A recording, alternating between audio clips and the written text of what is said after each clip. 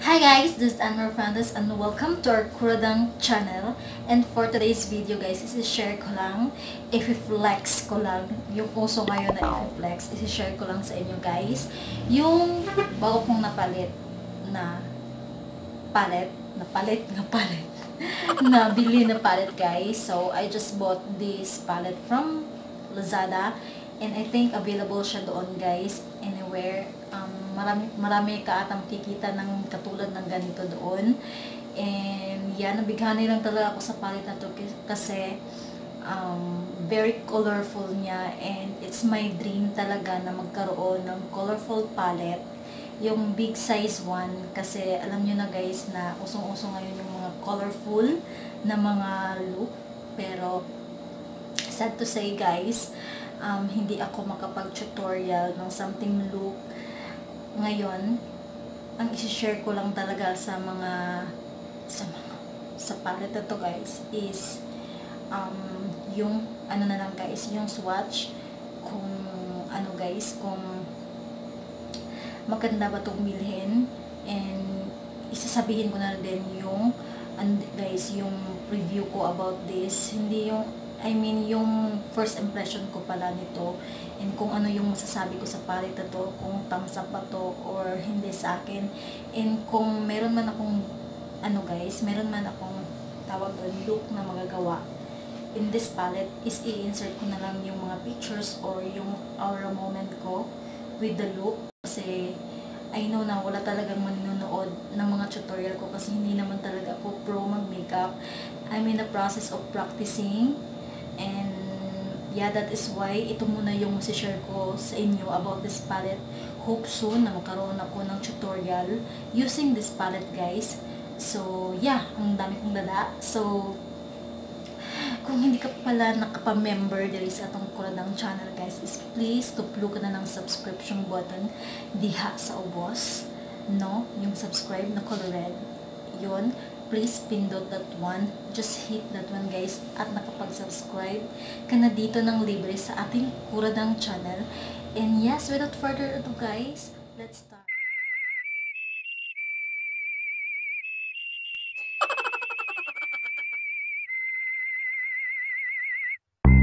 Yo, yeah. Para ni sa tanang mga Dipolog no. Yeah. Hope you like it, yeah. Yeah. Woo! Rock music. Yeah. Sonata from the barrio. Whoa. Come on, let's go. Yo, it's a place where I came from. Nakadaghanan, beautiful ug handsome. Usan ako. Joke ra. Dala tinuod ayaw lang po katawa. Ako ni siyang i-share sa inyo about sa kong syudad nga perti ka limpyo, perti ka hapsay, walay gubot bay, nga aman gani away nga ginagmay. Yo, dili polluted among air. Presko nga hangin. Presenting to you my new palette guys from Beauty Creations. And hindi ko talaga, kinikilig ako kasi yung Ana is andito and yung real name ko is Ana Lu. And hindi ko talaga alam na may Ana pala tong palette nito kasi yung after ko dito is yung colorful inside this palette guys, pero hindi ko alam na meron palang Ana. So this Beauty Creations palette guys is talagang para sa akin talaga kasi meron talaga siyang Ana dyan, which is my nickname, Ana or Ann, ganon. So, talagang akin talaga tong palette na to. And, yeah, tingin ko dito is talagang na-shock jud kay ko guys, nga na siya Ana. So, this is the front cover. Andito sa likod yung mga ingredients. And, Beauty Creation is made in China guys. Nakasulat siya dito sa likod. And yeah, yan yung nakasulat sa likod guys. And ito is yung ano nito guys is flap pa to. So kung ano yung makikita mo dito sa flap cover niya is yun din yung talagang pinaka-packaging ng palette niya. And this is it guys, ito yon. So kung i-open natin guys, sobrang ganda. Tingnan lang guys ha, hindi ko masasabi na maganda. I mean, kung titingnan mo yung yung color combination nitong palette is talagang nakakabighani talaga, guys. And yeah, i-open natin. Ayan. So, 'di ba? It's really my dream, guys, na magkaroon ng ganitong palette kasi oh my god. So, meron siyang dito. Wait lang, meron akong naamoy. Bango niya. Ang bango niya. Parang, yeah. Bango niya, guys. And it composed of, ilan ba to? Wait, bibilangin ko. Alright, it composed pala 35 shade, guys. And lahat ng gusto mo sigurong kulay ng iyong makeup look, guys, is andito na. Maliban, meron naman siyang mga something neutrals, like this black, this brown, at saka itong something dark na something ganyan, guys, ito. And yeah, isi-share ko lang sa inyo yung bawat swatches nito, guys. And hindi ko isi-swatch tong mga, no, isi-swatch ko talaga siya, guys. Ipapakita natin siya, isa-isa talaga. Isa-isa talaga kung ano yung maganda sa palette na to, kasi by looking at it talaga, guys, is very thumbs up. By looking at it lang muna, guys, kasi hindi pa natin siya natikman sa ating finger kung talagang maganda ba talaga yung niya, guys, no, yung quality niya. So let's start with the first row ba yun, or dito sa taas, yan, titignan natin isa't isa.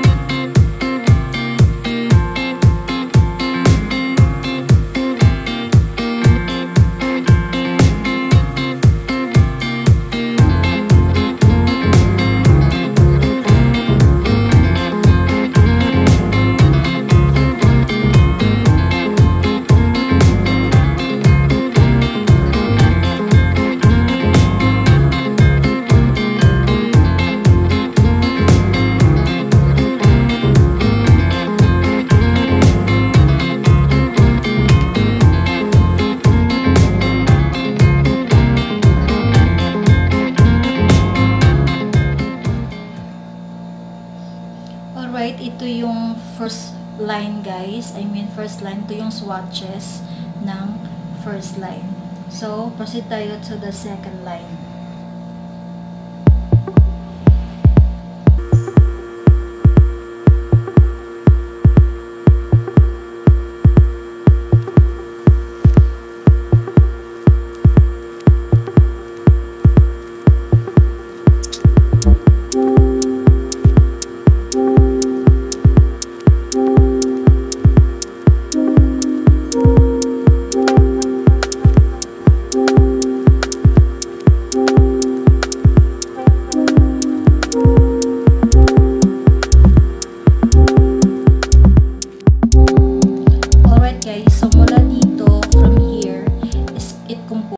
Talaga the second line, and this row is parang maganda yung mga shade niya, guys, and pigmented naman talaga. So as you can see, very nice yung mga shade ng second line, guys. So ayan. Alright, let's proceed to the third line, guys, which is this.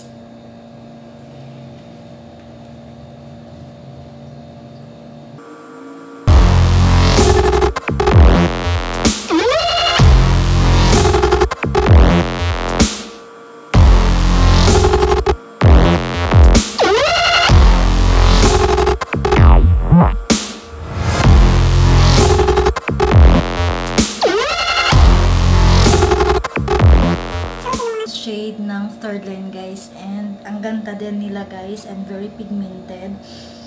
By the way, hindi ko pa nasabi na it composes pala shimmer and matte shade, guys, yung palette na to.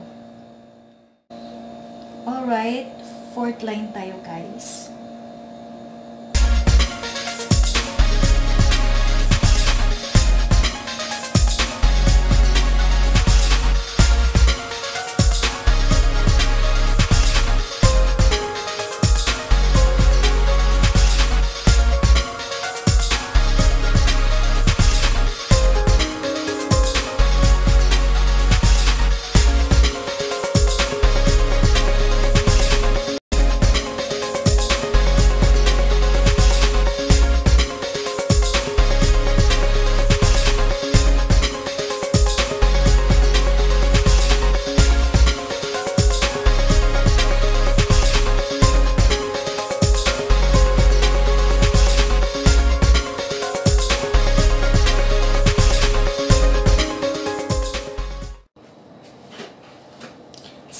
alright guys, yun yung mga swatches ng palette na to, and so far nice yung mga shade guys, and pigmented, especially guys pag meron siyang ano guys, medyo wet yung ano mo guys, brush na gagamitin.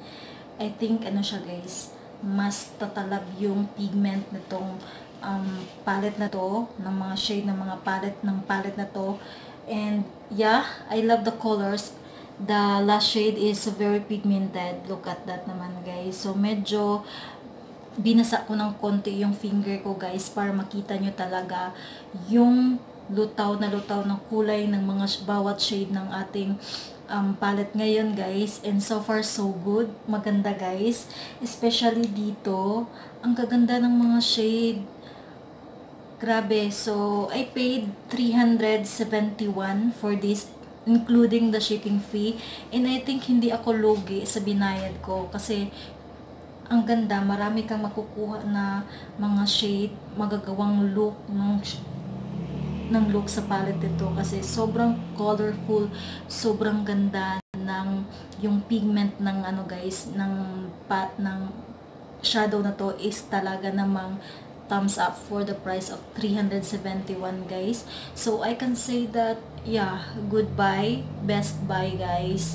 For 371 pesos, I can say that this is a thumbs up.